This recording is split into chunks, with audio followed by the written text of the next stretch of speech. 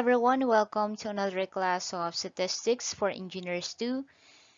So in this video, we're going to talk about chi-square and the application of it. So how do we apply this to problems in research or feasibility studies, okay?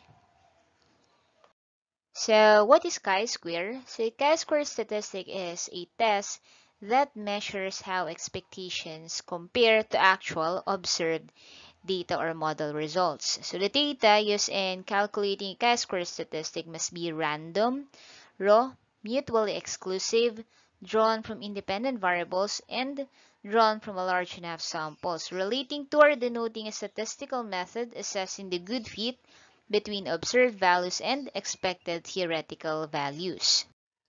So when it is particularly useful? So when do we know if we have to use chi-square? So it is useful in tests involving cases where persons, event, or objects are grouped into two or more nominal categories such as yes or no, class A, B, C, D. So if we have four categories, we can use chi-square, or if we have approve, undecided, or disapprove. So it is most useful when analyzing cross-tabulation of survey response data. So we have here a chi-square table of distribution. So this is the probability of exceeding the critical value.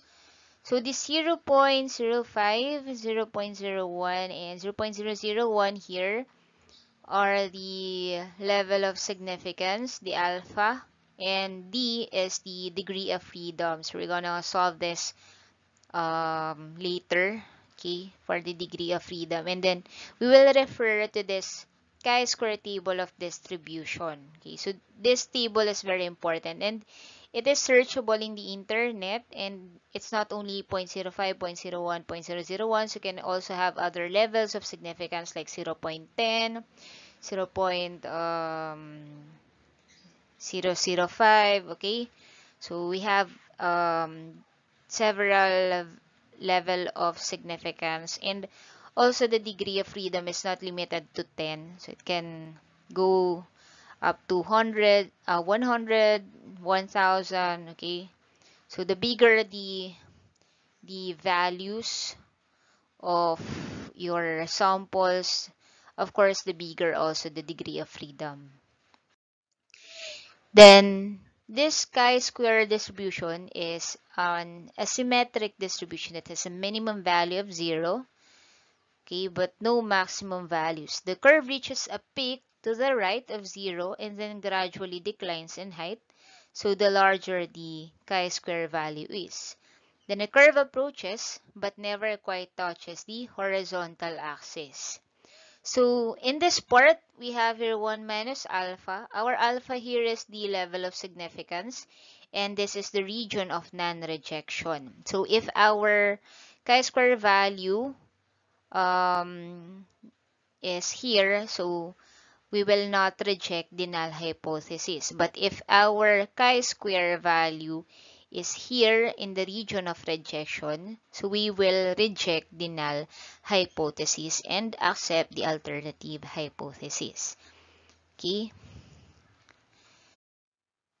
So we have a chi-square test, goodness of fit test. So example, researchers have conducted a survey of 1,600 coffee drinkers, asking how much coffee they drink in order to confirm previous studies. So previous studies have indicated that 72% of Americans drink coffee.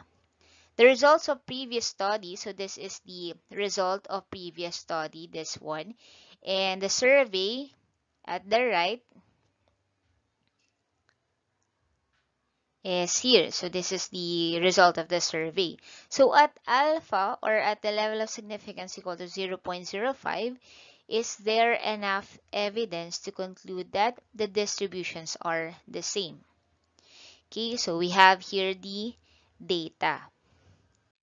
So first thing that we need to do is to set the null and alternative hypothesis. So our null hypothesis here is the population frequencies are equal to the expected frequency. Okay, so that will be calculated later. Then our alternative hypothesis, of course, the null hypothesis is false. So just contradicting the null hypothesis. Our given alpha is equal to 0.05. Now to compute for the degrees of freedom, that is just k minus 1. Our k is the number of samples. So k minus 1, that is equal to 4 minus 1 equal to 3. Then we have alpha equal to 0.05 and degree of freedom as what we have calculated, that's equal to 3. Therefore, our chi-square critical value is equal to 7.815. Okay, so let's take note this value because we're going to use that later. Okay, so based from the table of chi-square distribution, our critical value, we have noted it here, that is 7.815. Now let's go back to our given data. So we have here 2 cups per week, 1 cup per week, 1 cup per day, and 2 plus cups per day, and the percentage of coffee drinkers. So for our expected value, the letter E, we just only need to multiply the percentage to the number of respondents, that is 1,600. So we have 0.15 times 1,600, we have 240. 0.13 times 16,208. Then 0.27 times 1,600, that is 432. And 0.45 times 1,600, that is 720. Now for the observed value, that is from the survey. Okay, so this one, so let's just put it here. So 206, 193,462, and 739. Then let us subtract O minus E. Okay, so 206 minus 240, we have negative 34. 193 minus 208, negative 15. 462 minus 432, 30. And 739 minus 720, that is 19. Then let us square the O minus E. So we'll have these values. Okay, you can also check if the values that I got is correct. And then for the last column, we have to divide the O minus E squared to the E. Okay, so this one. So that is 1156 divided by 240. We have 4.817. 225 divided by 208, 1.082. 900 divided by 432, 2.083, and 361 divided by 720, that's 0.5014. Then, to solve for our chi-square, that's equal to the summation of observed minus expected squared over expected. So we have to get the summation of this one. Okay, so our chi-square is equal to 8.483. So, is there enough evidence to reject our null hypothesis? So, since our chi-square is equal to 8.483 and it is greater than 7.815, the critical value from the chi-square distribution table, there is enough statistical evidence to reject the null hypothesis and to believe that the old percentages no longer hold. Okay, so since our value of chi-square is greater than 7.815, it falls under the rejection region. Okay, so that's why we will reject the null hypothesis. So next we have chi-square test for independence. So a chi-square independence test is used to test whether or not two variables are independent. So the procedure for the hypothesis test is essentially the same. The differences are that HO is that the two variables are independent. H sub A is that the two variables are not independent, so they are dependent. The expected frequency, ERC, for the entry in row R and column C is calculated using this formula. So ERC is equal to the sum of row R multiplied by the sum of column C all over the sample size. And the degrees of freedom is calculated by the number of rows minus 1 times the number of columns minus 1. Now let's have an example. So the results of a random sample of children with pain from musculoskeletal injuries treated with acetaminophen, ibuprofen, or codeine are shown in the table. So at alpha is equal to 0.10. Is there enough evidence to conclude that the treatment and result are independent? So we have here the table. Okay, so for this one we have significant improvement and slight improvement. Then we have here the treatments, the acetaminophen, ibuprofen, and the codeine. Then we have tallied the row equal to 200, then this one equal to 100. Then every column we have also get the sum, so that's 100, and total is 300. So first, we have to perform the hypothesis test. So our null hypothesis HO is equal to the treatment and response are independent. Then the alternative hypothesis is that HA, the treatment and response are dependent. So our given alpha or level of significance equal to 0.10, the degrees of freedom is calculated by the number of rows minus 1 multiplied by the number of columns minus 1. So that is 2 minus 1 times 3 minus 1, that is 1 times 2 equal to 2. So we have here based from table of chi-square distribution. So this one is 0.10 and 2. So we have 4.605. Now let's go back to our data and complete this table here. So we have row 1, that's 200, and column 1, that's 100.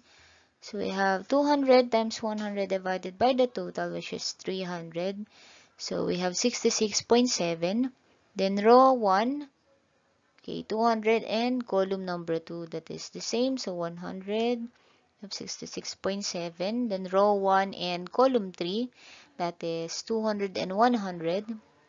Again, we have 66.7. Then for row number 2, okay, second row and column number 1, that is 100 and 100.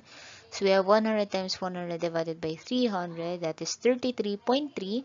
Then second row and second column, so the same, and also the second column and a second row and third column, that is 33.3. Now for the observed values, of course that is this one. So we have row 1, column 1, 58, row 1, column 2, 81, and row 1, column 3, that is 61. And for row 2, column 1, 42, 19, and 39. Then let us subtract the observed to the expected, observed minus expected, I mean. So we have 58 minus 66.7, you have negative 8.7, 81 minus 66.7, 14.3, 61 minus 66.7, we have negative 5.7, then 42 minus 33.3, 8.7, then 19 minus 33.3, we have negative 14.3, and last 39 minus 33.3, we have 5.7. Then squaring this column, case will have 75.69, 204.49, negative 5.7 squared is 32.49, 8.7 squared is 75.69, then same as the above, yan. Then, let's divide this column with the expected value. So, you have 75.69 divided by 66.7. We have 1.135. 204.49 divided by 66.7, we have 3.067. Then 32.49 divided by 66.7, we have 0.487. 75.69 divided by 33.3, we have 2.271. 204.49 divided by 33.3, we have 6.135. And lastly, we have 32.49 divided by 33.3 is 0.975.